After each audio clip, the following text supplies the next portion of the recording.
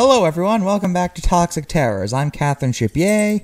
And I'm Eric. I'm not gonna say it, it's just gonna get bleeped in editing, isn't it? Since Mr.G is still in his unfortunate, jellyfish coma, we, have to do this video since, unfortunately, no one else can make these videos. He didn't have any more backup videos, and there's no TV shows on talking about it, so I guess we have to actually do this now.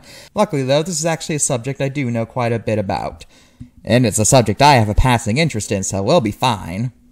Today, we'll be talking about the spider's second cousin, scorpions. Not to be confused with the character from the arcade fighting game that no one remembers anymore. Eric, what are you talking about? Everyone knows what it is. No, they don't. How come I haven't seen anyone talk about it since the 90s? Where have you been these past few years? Canada?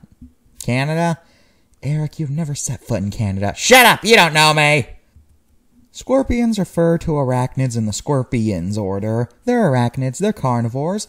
Their order was described in 1837 and they're found throughout the world except for polar regions. Why didn't you write that? Because that would have looked awkward. It already looks awkward. Shut up, Eric.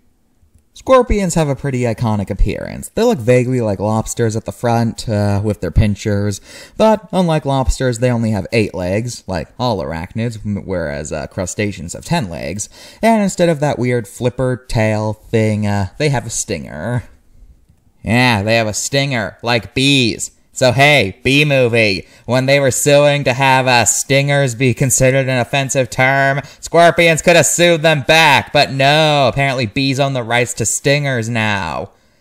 Eric, why are you ranting about a movie that's a dead meme? I don't know, that movie's just always ticked me off.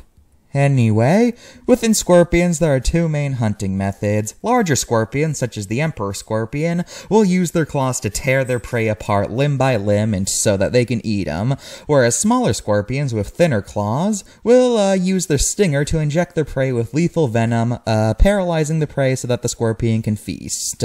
Well, if the smaller scorpions can't use their claws to tear their prey apart, why do they even have them? Eric? Haven't you ever heard of vestigial organs? Besides, I'm sure those smaller scorpions have a purpose for their claws, like grabbing eggs that they can put on their back, as we'll discuss later. Yeah, but still, it's stupid. Why did nature give some scorpions large claws, but others are stuck with those useless little tweezers? Shut up, Eric! This sting is also their main defense mechanism, and the potency of the sting is actually dependent on the size of the scorpion. You see, scorpions that mostly hunt with their claws actually have pretty weak venom that can't affect most larger creatures besides hurting them or maybe giving them a rash, possibly, something like that, while smaller scorpions with the thinner claws have more deadly venom capable of killing creatures way larger than them.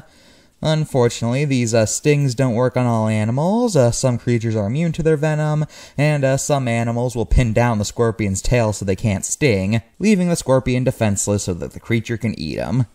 You know, it's completely unfair. How come some creatures are immune to their venom but others aren't? I don't get it. Why do they need venom that potent? Eric, haven't you ever heard of some things that are called life mysteries? Fine, I'll give you that, but still, it's completely stupid. Another thing to note about scorpions is their unusually long gestation period. You see, while most arthropods are stereotyped as having pretty quick gestation cycles, allowing them to reproduce quickly, scorpions, they're pregnant for a while. Some scorpions can be pregnant for up to 18 months. Which is longer than both rhinos and hippos, and it puts them up there with elephants in terms of long gestations. Also, scorpions give live birth. Kind of. They have a method called something, which means that they technically have eggs, but the eggs hatch inside the mother, so she ends up giving birth to the already hatched offspring. This is the same method that a lot of sharks have. Also, unlike other arthropods, scorpions are actually pretty good parents. After the babies are born, the mother puts the babies on their back where they stay with her until they're old enough to fend for themselves. Aww. More like ew. Those look like little maggots. Eric, everyone knows arachnids don't have a maggot stage. Oh, sorry, Mrs. Bug Expert. Why are you so contradictory today? I'm just kind of upset that Mr. G's gone. Well, let's just get through this video, okay? Fine. Now let's look at a lot of the cards we have to go through. Strap your butts in. Well, actually, despite what Eric just said, I cannot personally find any errors on this card, besides the fact that the fat-tailed scorpion mixes up poison and venom again, so it gets a point deduction, so it gets a 9 out of 10. Yeah, they did that a lot early on, but surprisingly, they got better later on, so there's that. But like I said, with these cards, I personally cannot find any errors, but maybe some of you guys can. If you spot anything, please let us know in the comments, and we'll be sure to thank you. So, thank you, I guess. Now let's get into human relations. Throughout history, scorpions have been a creature that have been traditionally feared. You see, because of the scorpion's venom, they were known as very dangerous animals even early on in our history. And in Mesopotamian mythology, it was said that 2 half-man, half-scorpions nearly wiped out the entire pantheon. More on that in Monsters of the Mind, if you are interested. In addition, in Greek mythology, there was the story of Orion the Hunter, who was killed by a scorpion, and then they both ended up in the constellations, with Orion disappearing whenever Scorpius rises. In addition, Scorpius has become one of the 12 zodiac signs. Known as Scorpio, it refers to anyone born between late October and late November. Scorpions are also a common sight in pop culture, or at least their iconic tails are popular iconography. There's plenty of monsters that have scorpion tails, you know, things like that, such as the Manticore. So, yeah, there's that. Now, as for the modern day, scorpions are still something people tend to be cautious about, especially in desert locations where the most dangerous scorpions live, such as the Deathstalker, which is probably the coolest name for any animal ever, not gonna lie. But, despite their cool name is also very fitting, since their stings are very deadly and capable of killing a human. I got stung by one of those things once, and then my brother had to suck the poison out of my butt. I still make fun of him for that. It's, Eric, you realize sucking poison out is just a myth, right? Yeah, but I wasn't gonna tell him that. Sure, I ended up going to the hospital for, like, a while after that, but it was worth it! Eric, I'm concerned about you sometimes. Scorpions are also decently popular pets, although, quite obviously, they're the ones that aren't very deadly to humans, such as the Emperor Scorpion. They're relatively easy to take care of, they just need a hot place and some food. And maybe some compassion. Now, some advice as to not die from scorpions. Be careful. Scorpions like to live in tight places, like under rocks. So do not just go looking under rocks or put your hand into tight places. And you'll most likely be fine. And make sure that your tent is bug-free before you go to bed. So, yeah, that's most of the advice I have there. And if you are stung, seek medical attention immediately, like most poisonous animals. Actually, if you're attacked by an animal and it draws blood, seek attention immediately no matter what, because regardless of their species or classification, that cannot be good. Well, that's all for this episode of Toxic Terrors. Next time, we're switching back over to, Strange Wonders. Yeah, that's the last thing. Hopefully Mr. G will be up by then.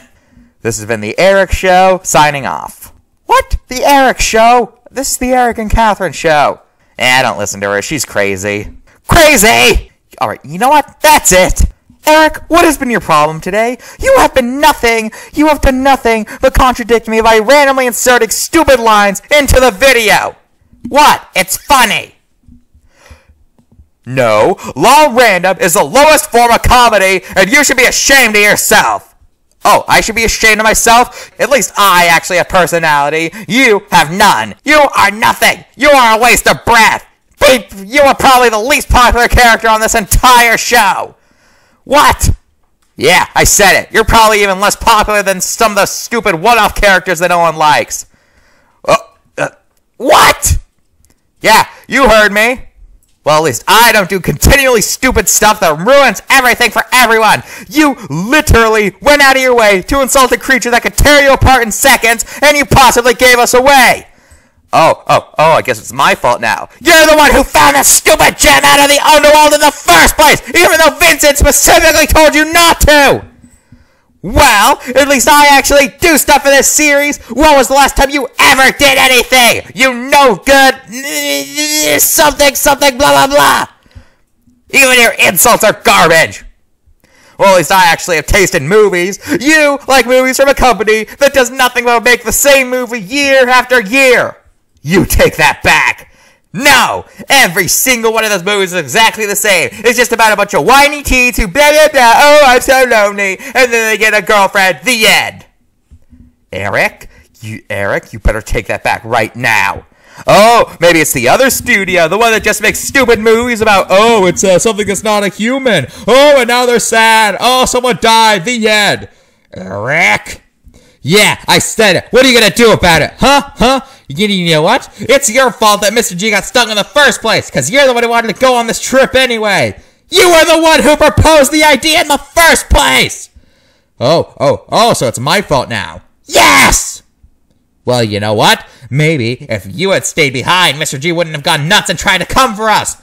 So you're blaming this whole thing on me? Yes! You know what, Eric? I'll give you 5 seconds to live. Bring it!